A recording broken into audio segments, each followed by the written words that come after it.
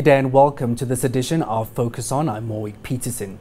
The strategic intent of Gauteng Provincial Government is to use infrastructure development as one of the central pillars of economic growth, development and recovery. On Friday, the Gauteng Department of Infrastructure Development will share its plan through the delivery of the 2022-2023 budget speech.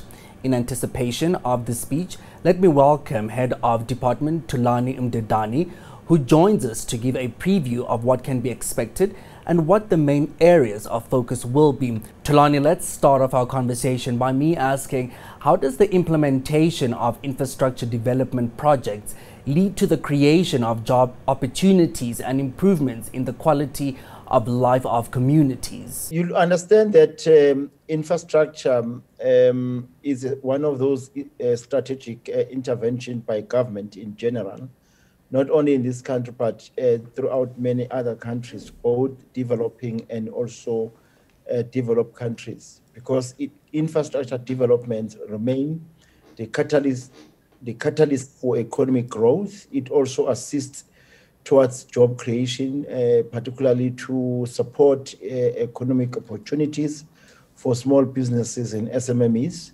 Also assist in driving the social impact and transformation in different countries. In South Africa as well, infrastructure development is assisting towards skills development, particularly your technical skills and specialized skills that we are running short of in this country, such as your carpenters, your boilers, your painters, and also your interior designers and so forth.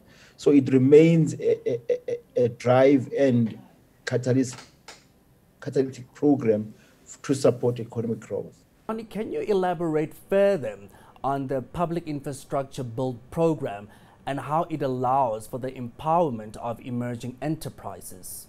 It does assist the emerging enterprises in different ways. You recall that particularly SMMEs or emerging enterprises, their first point of call when they are establishing their businesses is to knock in the doors of government. In this regard, the construction sector or construction businesses knock in the infrastructure department to support them in various ways.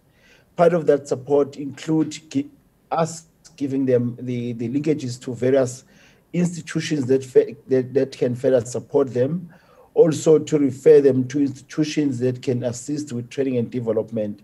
And of course, as a department, we are assisting around issues of training, and we give contractors a specialized training so that they can be able to assist both government in terms of infrastructure delivery, but also to assist private sector and leverage their economic opportunities.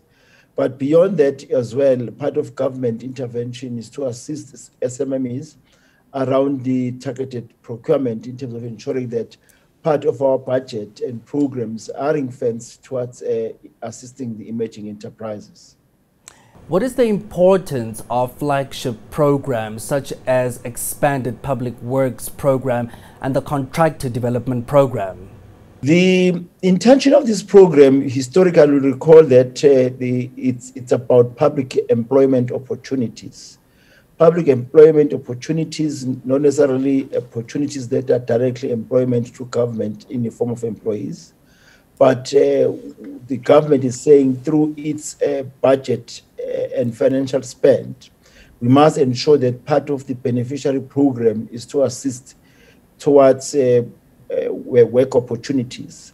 And part of that drive is to deal and respond to what we call social ills of this country, such as your reducing poverty, dealing with issues of inequality and also issues of unemployment. But more importantly as well, to address issues of social and economic historical imbalances in the country. So these work opportunities are primarily to assist those vulnerable groups, such as the rural communities, the township communities, the unskilled individuals in the country, people that are unemployed, to be assisted through the government spent in terms of how we are procuring our services through our goods and services program that we have as government. How will the systems and controls be improved to ensure efficient use and accountability for public resources at the disposal of the department?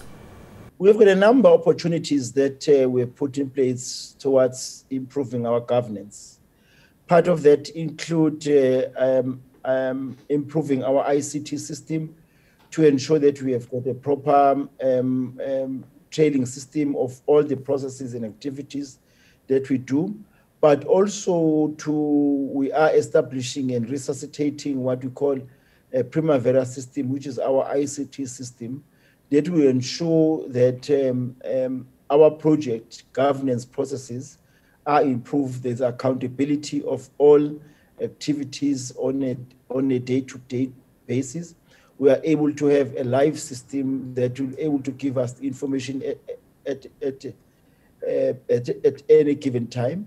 Secondly, we are also wanting to ensure that our maintenance system through what we call Akibas is able to respond within 24 hours. For example, if you go to a hospital and there would be an emergency services by the hospital, and we don't want the clinicians and surgeons to be delayed by us as infrastructure, and we want to ensure that at any given time, hospitals are able to get immediate support from the infrastructure team within the hospital.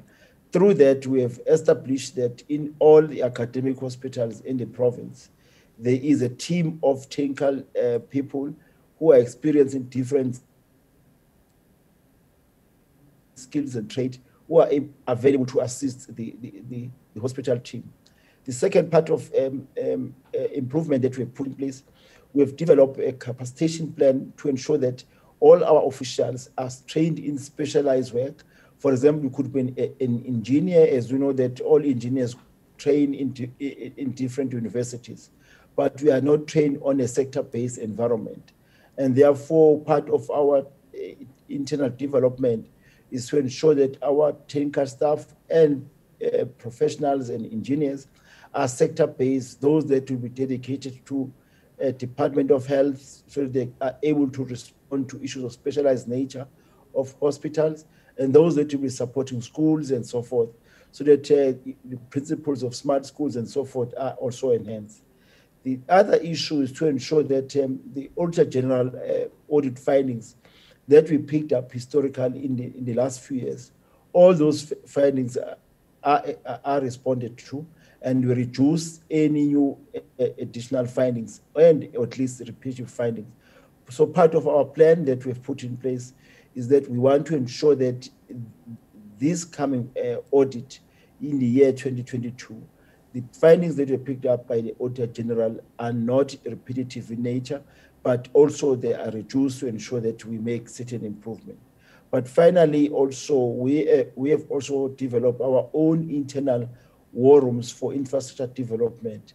The reason for that is to ensure that we troubleshoot on certain challenges of infrastructure, and if there are any internal bottlenecks that we have as a department, we're able to relate to those issues and be able to intervene with speed and in an efficient manner.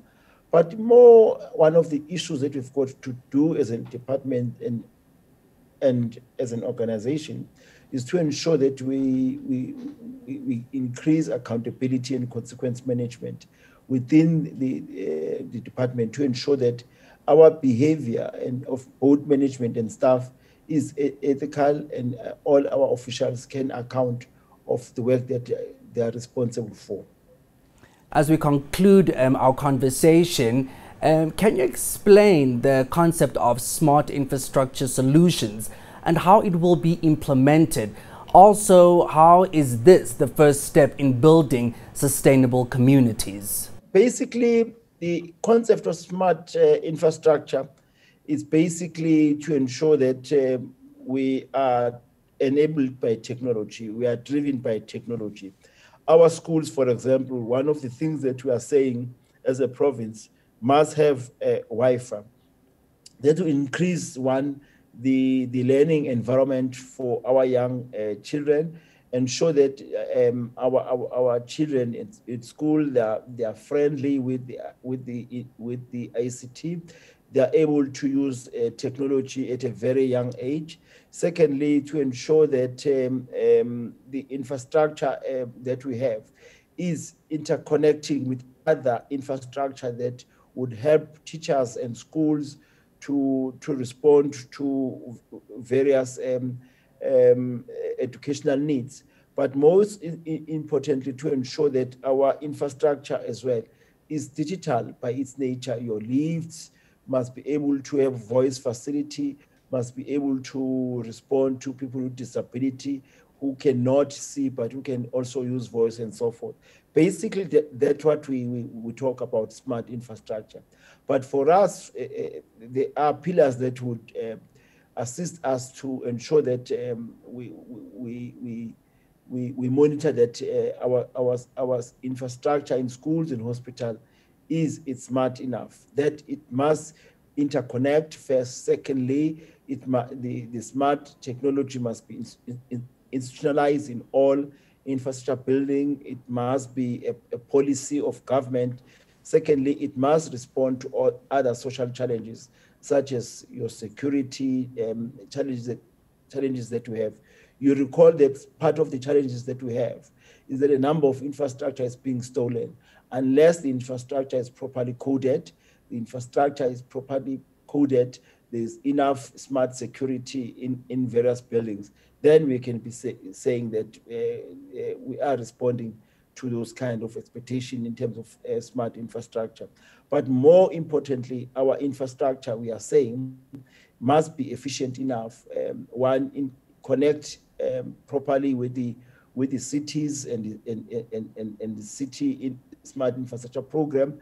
We ensure that we reduce energy, electricity cost, also reduce the issues of water and waste management in all our government buildings.